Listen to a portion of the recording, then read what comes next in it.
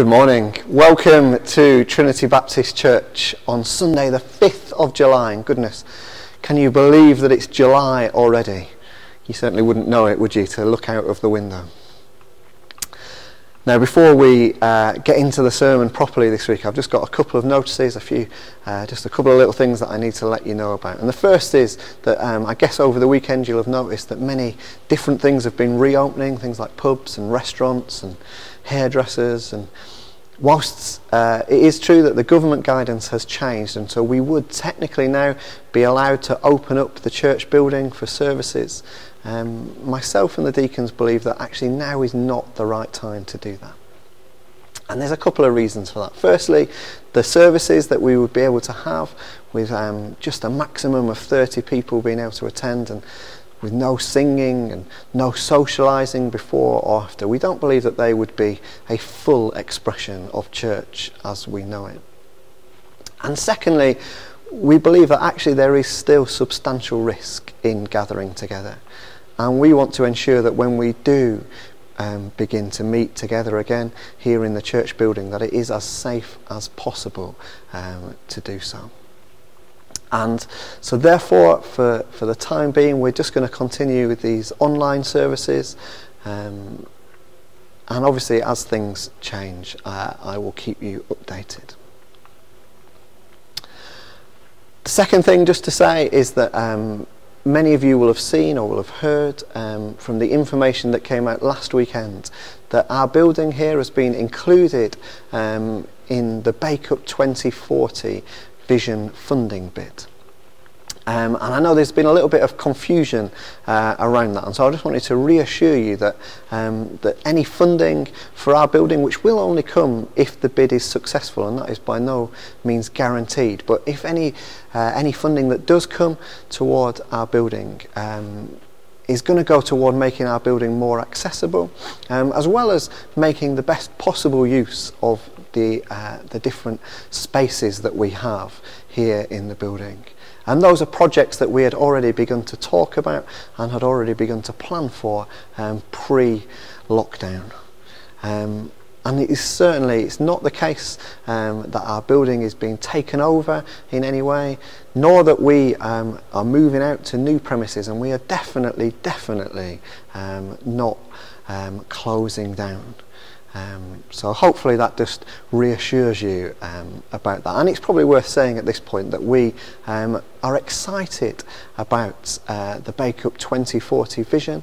We're excited about all the different ideas and plans that have been put forward to make our town a more vibrant, a more exciting place to live, and we look forward to seeing how that progresses, and we're really excited as well about being included in that bid. Right, let's move on then to today's sermon. And you might remember from last week that we are currently in a series looking at some different biblical metaphors or images for God. And we actually began that, didn't we, a couple of weeks ago when we thought about God as a father. And that's a fairly common theme, isn't it, throughout the Bible, especially in the New Testament. Jesus refers to God as Father a lot, and so in the Gospels and then on into the New Testament, this idea of God as a Father is a very, very common theme. And then last week we had another fairly common image as we thought about God as a shepherd, which again comes up again through Scripture. And it's an image that we are familiar with, aren't we? You may also remember, of course, that I promised that we would start to look at some of the less common images for God, which are contained within the Bible. And we're going to begin that this week as we think about the image of God as a mother. And you may well be saying now, well, you know what, that's not that unusual, Dave. We know that God is described in Isaiah as being like a mother who comforts her child. And that Jesus describes God as being like a mother hen who gathers her brood under her wings. But you know what? I think even though we know those images, they are not images that are commonly used within the language of our worship. For instance, the Methodist Church made national news just over 20 years ago when they included in their worship book a prayer which spoke of God as our Father and our Mother. It was so unusual. It was the first time that a church had kind of published a prayer like this. And like I say, it was just 20 years ago, not that long ago. And then more recently, and perhaps more closer to home, the Baptist magazine, Baptist Together, in spring of last year, 2019, in an edition which was focused on women in ministry, it featured a number of prayers and liturgies from a feminine perspective. And the ones which referenced God as mother or as female in any way proved to be so controversial that many churches refused to even accept copies of that edition of the magazine. And even now, the page which contained those prayers has been removed from the online version. And you know what? It's not just in prayer that God as Father is a more favoured image than God as Mother. I wonder how many hymns or worship songs can you think of that describe God as a mother?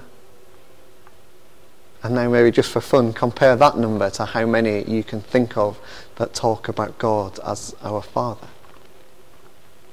Incidentally, while we're talking about songs, in the song suggestions that accompany this sermon online, I've included the only song that I know of, it may not be the only song out there, but it's certainly the only song I know of, which speaks of God in feminine terms. It's called Enemy of Apathy, and it's by John Bell of the Iona Community.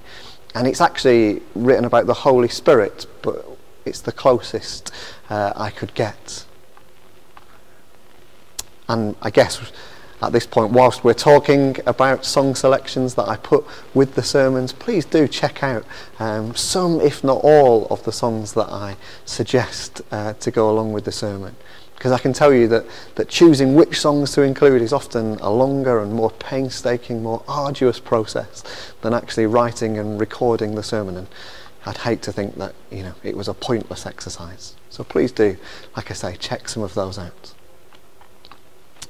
Anyway, let's go back to the sermon and the idea of God as mother. And you know what, whilst that image of God as mother is often controversial, as we've just seen, the image given in today's passage from Isaiah chapter 42 is perhaps the most shocking one of all. Isaiah chapter 42 verse 14 says this: "For a long time I have held my peace. I have kept still and restrained myself. Now I will cry out like a woman in labour. I will gasp and pant." Not here the cosy image of a maternal love, with a mother comforting or protecting her brood, but rather the image of a woman in labour.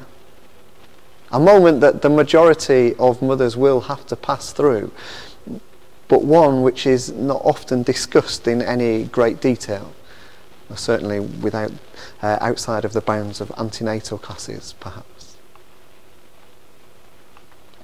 And you know what, it is perhaps a shocking, maybe even disturbing thought for many of us to picture God in that way, as a woman groaning in pain, red-faced, dripping with sweat as she strains and pushes, gasping and panting her way through the overwhelming waves of pain which accompany the birth of new life.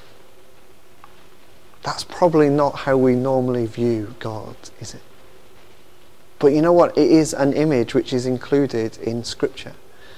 And so therefore, contained within there must be something about the nature of God for us to grasp. And there's a couple of things about this image which stand out to me in particular. Firstly, from a biblical perspective, pain in childbirth is linked inextricably with the story of the fall.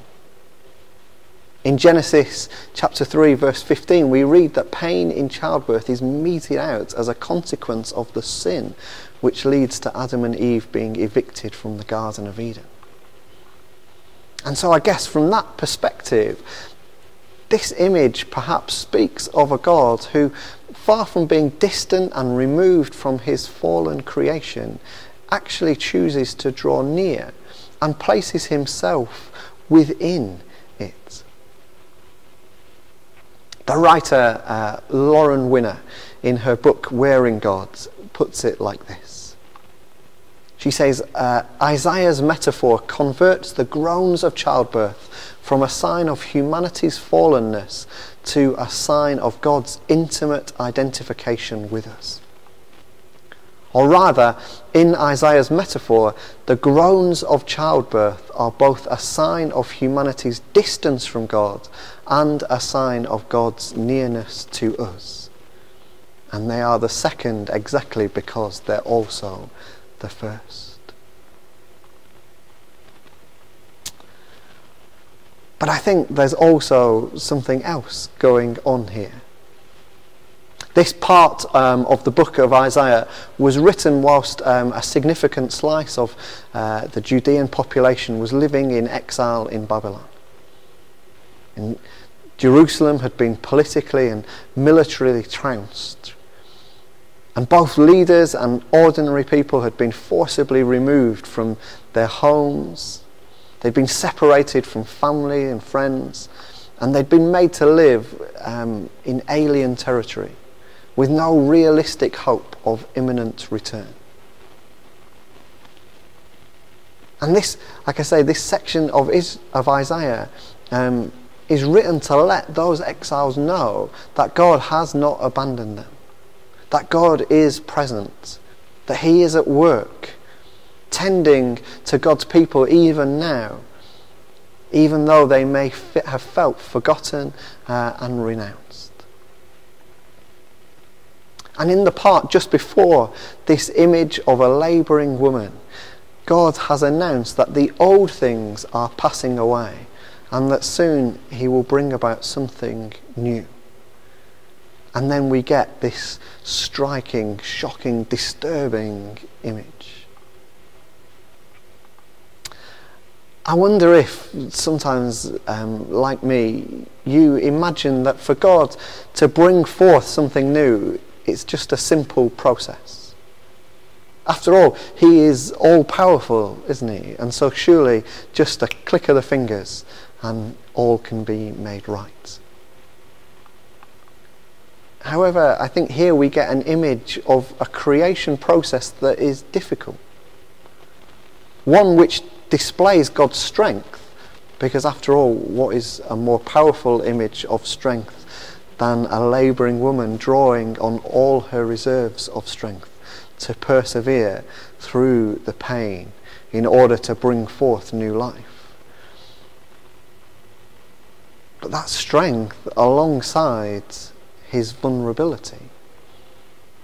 Because is there a more vulnerable situation than that encountered within the process of childbirth?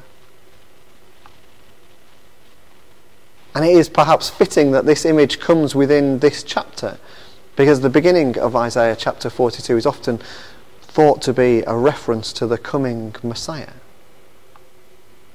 Verse 1, "Here is my servant whom I uphold, my chosen in whom my soul delights. I have put my spirit upon him. He will bring forth justice to the nations."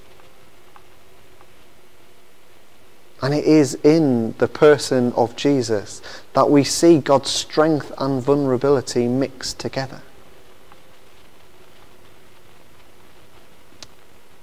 That we see, in order to bring forth something new, that God must enter into the pain and brokenness and make himself vulnerable. Suffering pain and hunger and temptation and even death in order to bring redemption and restoration to his creation. Again, the writer Lauren Winner describes it this way. Isaiah is writing to reassure the exiles of God's abiding interest in them and to reassure them that God is sovereign. A woman in labour is a curious picture of sovereignty. A woman in labour cannot protect herself. She is dependent on others. And at the same time, she is exercising a profound power. She is receiving help, and at the same time, her body is strong and knows what to do to deliver. Hers is a sovereignty in which the best tool is not a sceptre or a gun, but breath, panting, groaning, bellowing. In their darkest hour, the exiles wondered, God, where are you? In his final hour, Jesus cried out, my God, why have you forsaken me? In the image of the labouring woman, we see that God does not respond with silence. God groans, gasps and pants, making a new way for the exiles, breathing life into the whole of creation, offering God's own body to be broken open for the sake of the world God created. And so may you today know God as your mother, the one who draws near to you in the mess and brokenness of this world, and who offers herself for you,